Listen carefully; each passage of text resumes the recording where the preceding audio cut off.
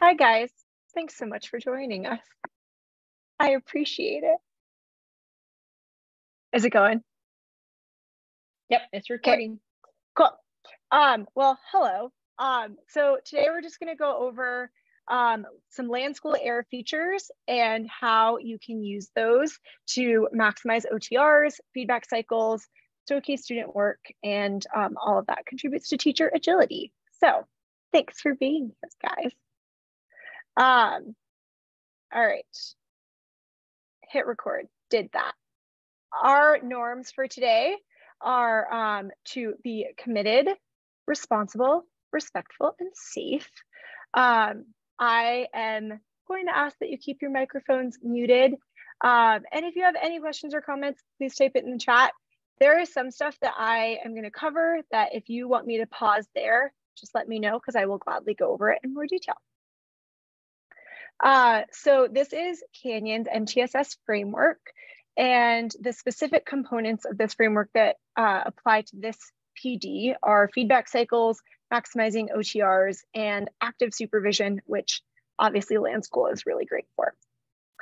And our learning intention is that I can utilize LanSchool for OTRs, feedback cycles, and showcasing student work. And you'll know you're successful when you can do those things. So I'm going to start by just going over some LanSchool features. There have been some updates, and then also make sure just you're familiar with the features I'm going to reference because that's important for when I go over OTRs, feedback cycles, student work, and teacher agility. So right off the bat, when you sign into LanSchool and start your class, so there's going to be a green button that says start class. You will see these features. And so I just want to familiarize yourself with this bar so that you know where you can access those different features. So class settings, change the class view, the tile size, push a website out to students, blink their screens, limit web, take a screenshot, or share the teacher screen. So the first feature, which is class settings, this is actually where you're going to be able to set the settings to blink their screens and limit the web. If you click on that, the first thing you'll see is web limiting. You have the option to either create an allow list or a block list. Personally, I prefer the allow list because I think it is a lot easier to come up with the specific websites we will be using in class, as opposed to the endless websites that you should not be accessing in class. However, there are times when I prefer to block only, and that's often when I have students doing independent research, and they might be going to different websites to find information, in which case I'll just block the big ones like YouTube and some of the games that they prefer. If you click on the bottom where it says blink screen, you can adjust what message comes up when you blink screen for students. My go-to is please get back on task, because I'll usually blink a student screen if I see that they're straying from what we are doing. And that's just a quick reminder to like, hey, this is your warning. But I've seen people do this for stations too, where if you have groups working in different stations and maybe it's time to move on, you could push the message to say like, hey guys, like rotate or this group needs to change. So there's a lot of ways you can use blink screen feature. Change class view will take it from the grid view, which is the standard where you can see just a picture of all of the student screens, to tab view, where you can see the specific website they're on. It will also show you any tabs that they have open in the background. So you can see this student is doing their iReady and they have Spotify open in the background. I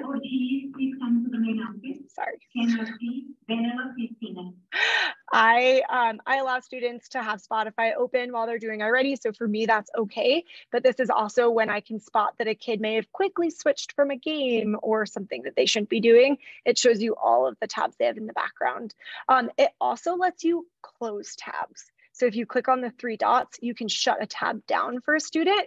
I like that as kind of a subtle redirect without calling attention to them to the whole class if you're on a website you don't want them on. The other thing that you may notice when using the grid view is sometimes you'll see this X that says online, not in browser. And often it is just the students are on the Google homepage, and for some reason that doesn't show up. So don't automatically assume that they are on a website they shouldn't be.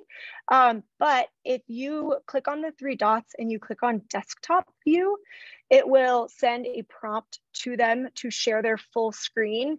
And then you can see everything on their desktop, including if they have multiple windows open or tabs, which is also helpful for just monitoring what they're doing. This changes the tile size. When we talk about OTRs, this is one thing that I find really helpful is I'll change the tile size from the default of extra small to make it extra large. And then I can quickly scroll through and I can see what all of the students have on their screen very clearly. So today I did it to check the minutes that they had since we're getting towards the end of the week, but you could also do this if you're doing reading and you want students to highlight the main idea or, a character, a passage, and you could scroll through to see what your students have highlighted. It's a really easy way to see everyone more clearly. Pushing a website out. These are the steps from LanSchool. So you just click on push website. You can push it to all of your students simultaneously or just to the students you select. I find this is a really effective way to limit transition time. It makes sure that everybody is on the right page. You can also differentiate and send different links out to students. So if you know you want like these 6 students to work on a specific activity, you can send them to that page and send other students somewhere else. So it's a really easy way to select the students that you want and push a website out.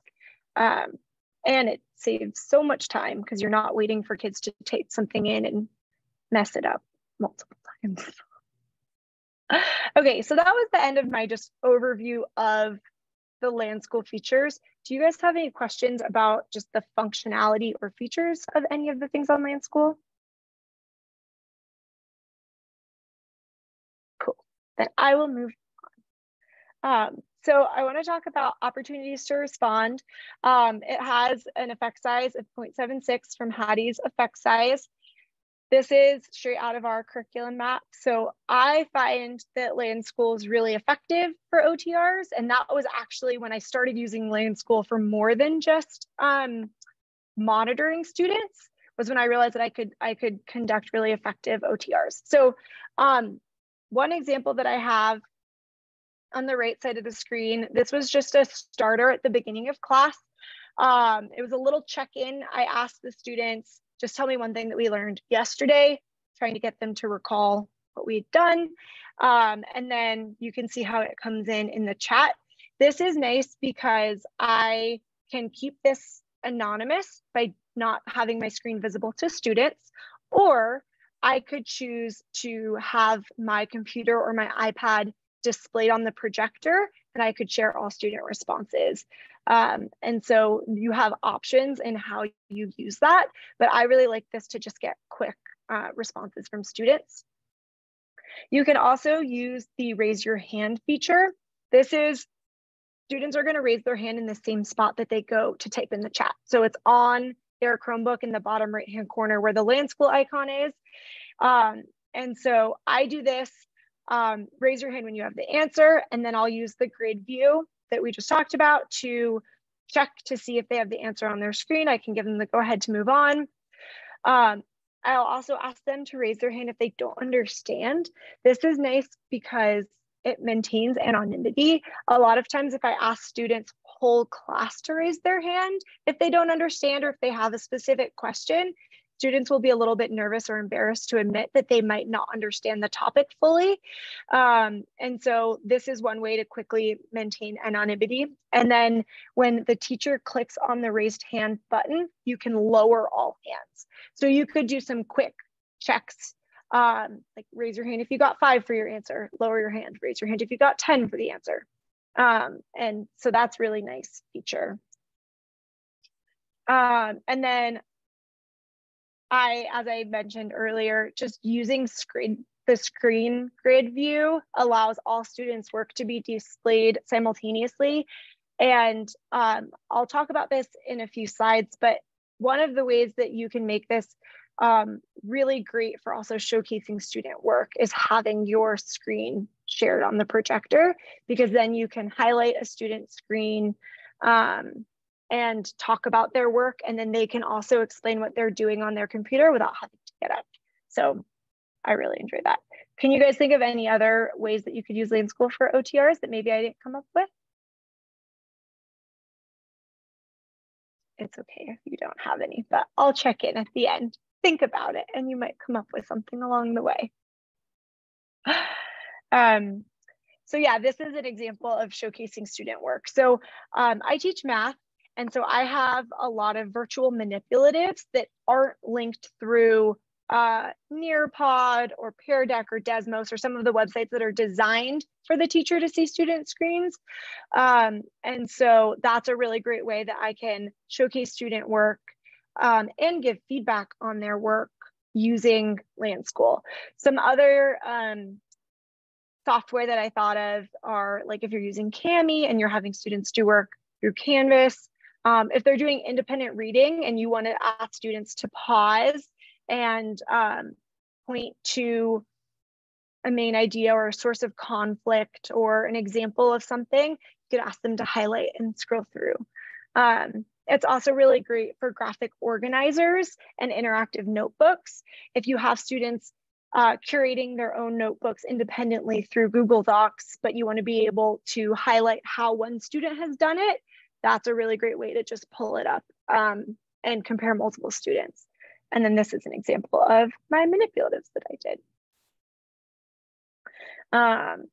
And so the key here is, if you're hoping to showcase student work using LanSchool, you need to make sure that the device that you have LanSchool open on is in some way connected to your projector.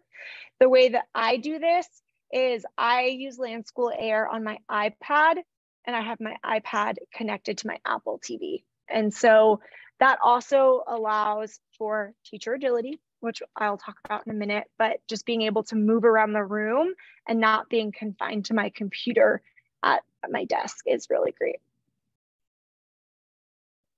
So now I want to talk about feedback cycles, which has a 0.92 very high effect size.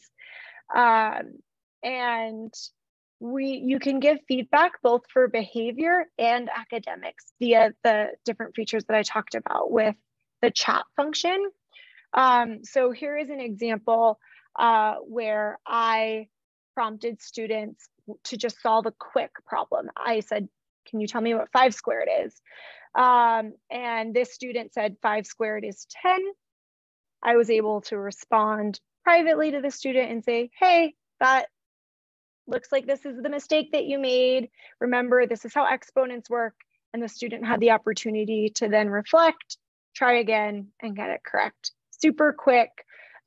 Sometimes I will have common mistakes and feedback on a Word doc that I can copy and paste. So if I'm expecting that students might make that mistake, I'll write it out and copy it, and I can give that feedback to multiple students. This also allows you to push websites to those students if you have a resource available that would address their misconception. And then other ways to give feedback cycles are through checking their screens and seeing the work that they're doing, physically walking over to them, or using that chat function. Obviously, LanSchool is predominantly used for active supervision. So this is one that isn't on the academic framework for MTSS, but behavior is super important to effective instruction. And so monitoring student screens, like I said, all of these features I've talked about work really well with an iPad, and that allows me to monitor student screens and limit web while I'm pulling small groups and I'm physically working with a group of students, I can keep tabs on what students are doing independently on their computers while they should be doing independent work time. I can send them quick chats without having to like get up and walk over. I can blink their screens, remind them to get back on task. So it's a really great tool that allows for more individualized instruction while the rest of the class is still on task and hopefully doing their work. And so the last component of this, and I think all of these things really bring us back to instructional agility. So I have a template that I've used for planning lessons with LanSchool. So a lot of times if I know that we're doing manipulatives or having to use websites that aren't easy for me to monitor student screens with, I'll just create a link for those websites on a Word doc. And then when I need to push those activities out to students, it's super easy to copy and paste. I'll make a little note for myself about when to do chat response OTRs, or when I'm gonna wanna use screen view, the screen grid view, to just check students' work individually. And when I mentioned earlier having resources available to students, that's a really good opportunity while you're lesson planning to think through what's a resource for a student who might not understand this that they could have access to during class time in order to have more access to what we're learning. So I'll just like compile those links. The other thing that's always important when you're going to rely on LanSchool for a lesson, or really any lesson that is involving technology, I always have LanSchool turned on when I have students on the computers in my room, is just to ensure that I have my block or allowed websites up to date and that my blank screen message aligns with the lesson tasks. I've in the past had a blank screen message that says eyes on the board, and I'll blank a student's screen because I see them playing a game and they're like, why do my eyes need to be on the board? I'm supposed to be doing a computer activity. So just making sure that like it's updated to align with what you're doing. And then just, I also find that LanSchool is really helpful for those days where maybe something else has fallen through or my previous plan didn't work quite as I intended. And then I have this, I'm like, oh, I forgot, like all of my students are automatically linked to my LanSchool. I can push this website out to them. As some of you may have experienced this week, like our Apple TVs haven't been cooperating a ton with our projectors. And so that's a great way to say, you know what, I don't need to do that because I'm going to share the teacher screen and I'm going to do this on my computer and I'm going to share my screen to you guys and you'll be able to see what I'm doing. So you do need to plan. So using LanSchool is not an excuse for just, well, I don't need to like have a well-planned lesson today because I'll just be able to push something out on LanSchool. But it is also a great tool for when you need to be flexible or change your plans and be able to still seamlessly move through your lesson. So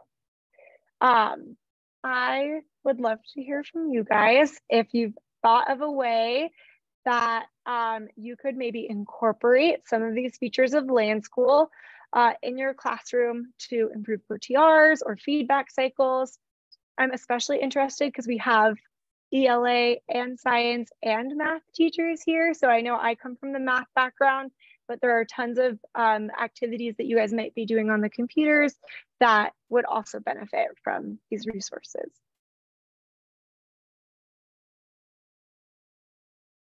You get 2 donuts. Yes. I was going to say, I did not know that I could share my screen using LanSchool. So I will definitely use that more. And I think that using LanSchool on the iPad versus on my Chromebook or on my computer next to it would be easier, like switching between things. So I will try that out. Awesome. And for sharing, so go ahead, Sarah. Okay. I like the feature of being able to send specific students to a website where I need them to go. The lesson plan that I had today was having them watch different videos on survivor testimonies of the Holocaust. And so one of the videos wasn't working and a student was struggling with trying to get it to work. And I said, well, let me try this. And I pushed it to him through LanSchool and then it worked. So I don't know what is going on with technology this week, but it is helpful to have a plan B or a plan Z, because it will sometimes help for the lesson to continue moving seamlessly. Definitely. I was just wondering what the learning curve is for a teacher to be able to start implementing this into their classroom.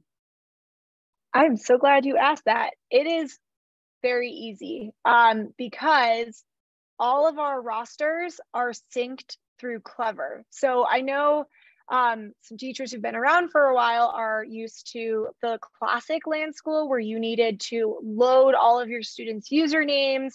And if you got a new student and forgot to load them, then they'd just be flying under the radar for a few days before you figured that out. And so the nice thing about LanSchool Air specifically is that all of your classes are already there. So when you sign in with your CSD Docs email, all of your classes are loaded and you click Start Class, and every one of those features that I showed you at the beginning, they're all there for you to click and go.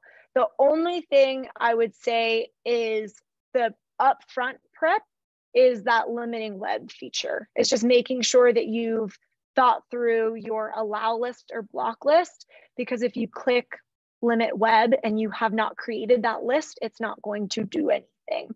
And so again, you can go either direction. So you can think about what are all of the websites that I would like my students to access. And you can try to come up with an inclusive list of what they should be on. The alternative approach is you can block YouTube and try to figure out all of the games that kids are playing these days and just copy that link, which an advantage of the tab view is I actually enjoy letting my kids kind of play the game for a few minutes. I go to that link and I copy that URL and I have now added to my block list because I know exactly what website they were using. So that's the only kind of upfront, but all of the other features as far as like pushing out websites, sharing a teacher screen, those are automatically there. Another nice thing, Francesca, about the limiting or allowing is if you want to allow them to access the website today, but tomorrow you don't have to delete it from the list. You just click on the little button, the little tab. And so you just click it so that it's off for today, but maybe you want them to have access to it again. That's really nice. That's a great point. And I totally forgot to include that in that. So I appreciate that you brought that up. You don't have to completely remove it. You can just toggle it active or inactive on your list. Yeah. And then I think, was it Emma who mentioned the sharing your screen? I was very pleasantly surprised to find that it worked the same way as like Zoom screen share. So you have the choice of whether you share your whole desktop, one tab, or the entire window. And so that's also really nice because then you're not sitting there like, oh, let me close out, my grade book or something you don't want the whole class to see. You can just choose to have students see the one tab that you want to share them with. So it's the same feature as the way Zoom works. Cool. Well, thanks guys. Do you have any other questions or comments or things that maybe I forgot to bring up? Because Sarah, that was a great point. So I'm adding that in here if I do this again. Another thing to make sure that people who are seeing this back, if a teacher has limited, Francesca, if you have your first period have limited everything, then they come to me and they're still active in your class. I can pull them into my class. I can start my second period class and they're under my restrictions or lack of restrictions in my class. And so it used to be back when we were just getting LanSchool, it used to be we didn't have that ability to just pull them into our class. Now that we do, I don't have to go bother Francesca or Emma and say, hey, would you please dismiss your 5th period class or your 1st period class? I just pull them into my class and then they're active under my limitations or lack of limitations. So that's something else that I have learned in the past couple of months, that I don't have to go to the teacher. They've also added the feature that when you start your class, there's a timer option in the top right-hand corner, so that if you are a teacher who may forget to release your class often, you can set it to end in 45 minutes, and then you won't continue to have your students' websites blocked. Or a specific time. That's what I have mine on. Just I go into each class period and I've just said the time that I want it to dismiss, and it dismisses at the bell. Yeah. Do you have to reset that daily, or is it just automatic? Mine is automatic because I have it on time. The only issue that I've had with that feature is that our Friday bell schedule is different. And so it's not a huge issue, because like Sarah mentioned, you can just have another teacher start the class and pull them in. But on our Friday bell schedule is different. And I tried that and then kept forgetting to turn kids off on Fridays at the end of my class. So Heather, did you have something you were going to add? I was going to mention the timer in the corner. Oh. That's a new feature. That and the pulling kids into your class has come in very recently, but it does make it a lot easier not having to go bug someone and say, hey, please unlock them. Yeah, last year it was daily for me. Yeah. I'd have to go and ask the previous teacher to dismiss his class, log out, exit the LanSchool class, because it was... I do enjoy seeing whatever the block screen was, though, because sometimes kids walk into my class with a blank screen, and sometimes it's like super strange. And I'm like, I don't understand. Why does the blank screen say, like, you know, stand on one foot or something? And it's like, oh, we were doing an activity and that's what the screen was. So sometimes I appreciate the creativity of other teachers. I'm like, I didn't think to play Simon Says with a blank screen, but I guess you can. I know some of the elementary teachers are actually putting their like Bitmoji on there, or an image of them going like this or something like that. So it kind of keeps the kids excited and engaged about it. Oh, that's a good idea. I like that. A little image. Yeah. Cool. Well, if you guys don't have anything else, that's all I have for you. I appreciate the additional perspectives that you guys brought. And I'm excited to see how you use LanSchool for ways other than just screen monitoring in the future.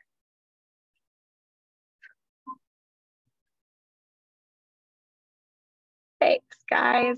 I'll stop sharing now.